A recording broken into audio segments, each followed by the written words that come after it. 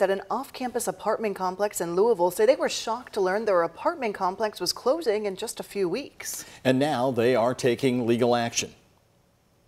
The Bellamy off South 7th Street is just one apartment complex looking at illegal action against their management company. Tenants at Finish Line Apartments on Justify Way off Dixie Highway also said yesterday that management was forcing them out. At the Bellamy, one renter received help from the Legal Aid Society. The Legal Aid Society said their client recently renewed their lease and then shortly after was informed they had to vacate.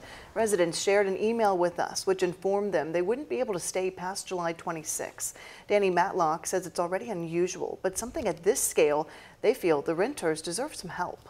This situation specifically, we kind of decided, because it is a mass number of people being potentially at risk here, we decided to go ahead and open up our intake eligibility to, if you've gotten this notice, because like I said, a lot of people being affected, and you know, the adverse outcome is going to be pretty hard for some of them. So.